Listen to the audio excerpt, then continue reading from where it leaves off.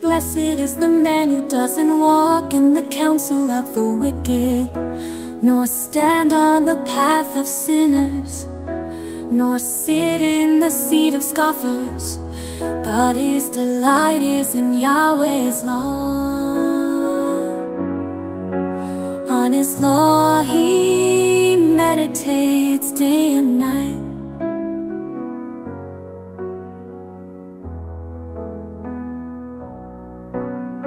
He will be like a tree planted by the streams of water, that produces its fruit in its season, whose leaf also does not wither.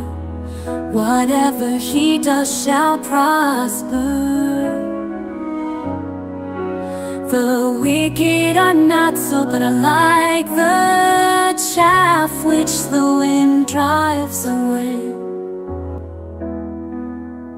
Therefore the wicked shall not stand in the judgment, nor sinners in the congregation of the righteous.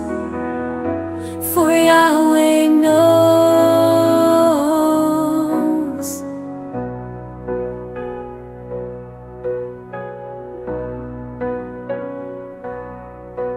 For Yahweh